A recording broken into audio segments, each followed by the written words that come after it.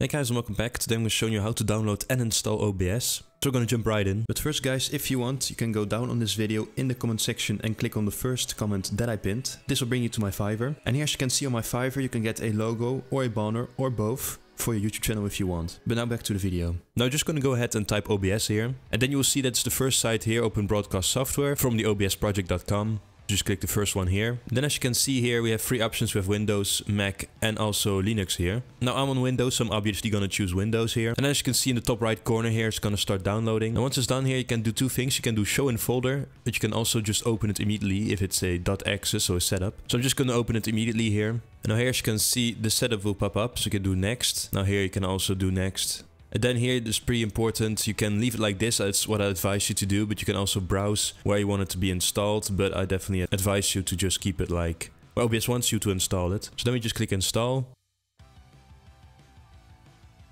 Okay, so there we go. We're just going to leave Launch OBS Studio checked here. I'm going to do finish. Now, if you're actually using OBS for the first time, you can actually have a window like this that will show up. So here as you can see, it says optimize for streaming, recording is secondary, or optimize for just recording. I will not be streaming. You can also only use the virtual camera if you want. But in my case, I always do recordings. I never stream. So I just selected the second one. But if you're, for example, going to stream, you're going to, of course, choose the first one. And then you can click next. And then there's also another window that could be there, in which it shows you the resolution. Now I have a 920 by 1080 screen. So that's the resolution, it's a 24-inch screen. And FPS, you can actually click on the FPS and go down and click on 60, because I definitely advise you to go for 60. If your computer is really slow, you might consider 30, but I will just in most cases just go for 60. And then you can click next again. And that's basically it. You can go ahead and do a profile and do settings for OBS, set up your desktop audio, your microphone. Now if you want help with that, I actually have 3 types of videos right here. The first one is just an OBS video on how to set it up, the best settings that I consider for recording. Then in case you have a low-end PC, I also have a video on how to get the best settings for low-end PCs on OBS. And I actually uploaded most recently a video on how to actually set up your microphone and how to get a very professional sounding microphone in OBS itself without any other software. You can just do that within OBS itself. So if you want to check these videos out next, definitely consider you. They're up here in the corner.